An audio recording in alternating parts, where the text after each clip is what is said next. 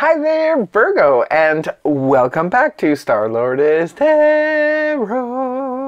This is your tarot forecast for the week of May the 15th through to the 21st. I went ahead, shuffled cards, laid them all out. Let's see what's going on for Virgo. First up, we have the Three of Swords reversed. I don't know how that happened. The Knight of Pentacles in the upright, followed then by the Ace of Wands upright. Next we have the Eight of Cups reversed. And lastly we have the Page of Cups. Yeah. Okay, the Three of Swords is in reverse in the for the overall energy. Now the Three of Swords would have been in the upright position at some point for some of you. The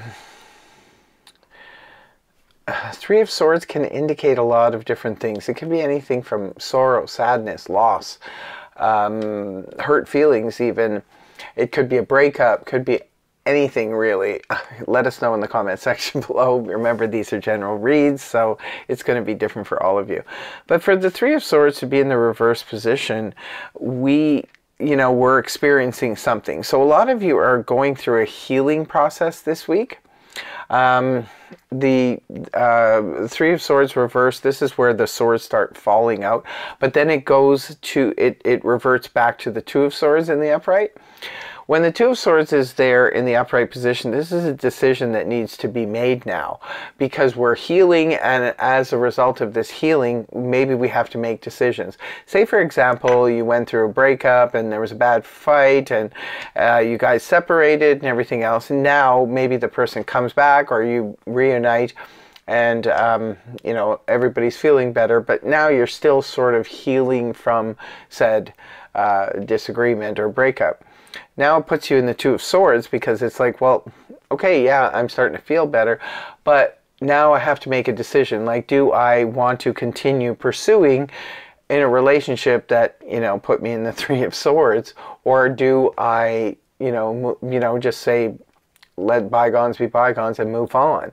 So there is a level of decision that needs to be made, even if, say for example, you get betrayed by friends and now it's like, do I go back to those friends? Do I do it? Do I not do it? It's that kind of energy. We have to make a decision usually when the healing process is happening, because it's part of the healing process to make those kinds of decisions, right? It's like, okay, maybe I shouldn't have gotten involved with somebody like that, or maybe I shouldn't have, hung out with these kinds of people. But then at the end of the day, it's like, do I, pursue this or do I not? Because I got hurt in the interim when I did. So there's all kinds of things that go through our minds, our emotions go through all kinds of different levels of feelings when we are in the process of healing. So it could be for some of you that's what's going on, because it is your overall energy. Right at the beginning of the week, we have the Knight of Pentacles in the upright position. This is about, it's a court card, so it could be representing a person. If it's representing a person, this is earth energy. Taurus, Virgo, Capricorn, Sun, Moon, or Rising. Now, Knights usually bring in some kind of offer for you, Virgo. Perhaps you are being offered something, or this is you wanting to make an offer, because the Knight of Pentacles is your energy. So this is you coming up in your own reading in the upright position, indicating if you do want to make an offer, reach out for something like an offer on a house or an offer on a vehicle or business or anything like that, or even make a serious offer to someone you're dating. This is, you're in the, you're in the right zone, so to speak. You're moving in the right direction. But this could be somebody making an offer to you. Now, it could be a business offer, it could be a financial offer, it could be an offer of employment, all kinds of things. So you let us know in the comment section. Next card up is the Ace of Wands in the upright position. The Ace of Wands, aces always usher in something new for you, Virgo. This is a new excitement. Sometimes the Ace of Wands can represent travel. It can be perhaps, sometimes, with the aces, it's an opportunity that comes out of the anti-cosmos. So this could be an opportunity that just sort of strikes you. It's like maybe you win some tickets, or perhaps somebody says, hey, I'm going somewhere, do you want to come with me? I have an extra ticket. It could be something like that. Others of you, this could represent a passionate new adventure. It could be something new that you want to start, maybe a new business. It could be a passionate new relationship, perhaps, for some of you. Sometimes this can represent passion returning after a time of, a downturn.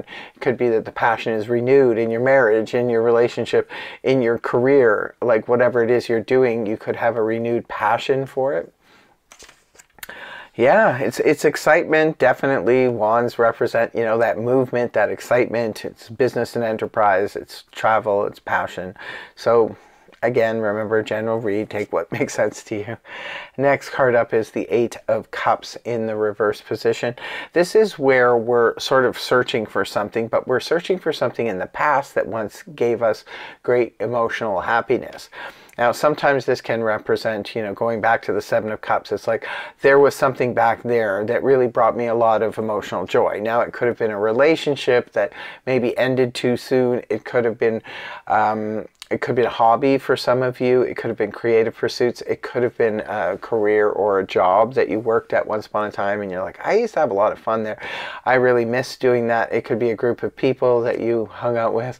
Whatever the situation is, you're just like on a search right now at the end of the week. You're just searching for that something that is going to bring you that emotional happiness. Now, like I said, it could be someone from the past or something from the past. You want to just see what's available. Doesn't mean you're necessarily going to do anything about it. You're just sort of, poking around. You're on a vision quest. And the last card you have is the beautiful Page of Cups in the upright position. This is very sweet energy. I love the Page of Cups. First of all, it is a court card. Could be representing a person. If it's representing a person, this is water energy. Cancer, Scorpio, Pisces, Sun, Moon, or Rising. Page of Cups is so sweet. It's beautiful energy. This is where it could be somebody is messaging you. It could be a water sign, but it could be any sign. Sometimes the Page of Cups is when somebody is messaging. They could be a little bit shy, and maybe they're just sending you some messages. They could have a crush on you. This could represent maybe one of our children or grandchildren just coming up to us and making us feel so warm and fuzzy inside, doing something incredibly sweet. It could be, for others of you, this is maybe an apology. Sometimes the Page of Cups can represent a heartfelt apology. It can be dealing with, messages on the emotional or even creative front with somebody who's not fully, emotionally mature and stuff. So whatever the situation is, Virgo, I'm sure you will know about it. If this is your reading, you'll know what this is at the end of the week. Very sweet energy, especially coming off of the Eight of Cups in reverse. Maybe you find what you're looking for on the emotional front. But looks like an interesting week for you, Virgo.